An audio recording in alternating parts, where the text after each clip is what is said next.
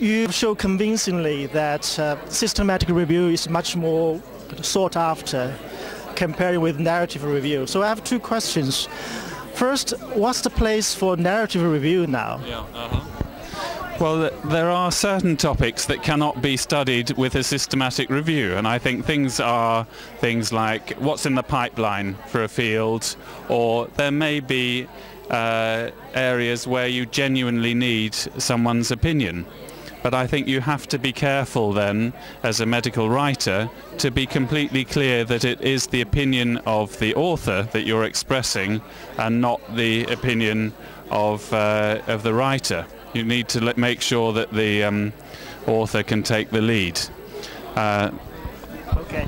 My second question is, are they good systematic review and the bad systematic review? Well, I think the easiest thing to say is there are profitable systematic reviews and there are unprofitable systematic reviews, because the danger is you could end up trying to review the whole of Medline. So that's a flippant answer, but it actually leads to a serious point, which is a good systematic review has a very clear research question to answer, just as any study would. You should not be doing a systematic review on a disease.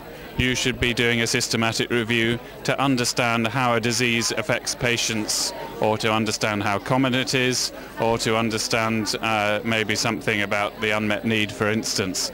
So the key to a good systematic review is a good research question. I hope that helps. Yes.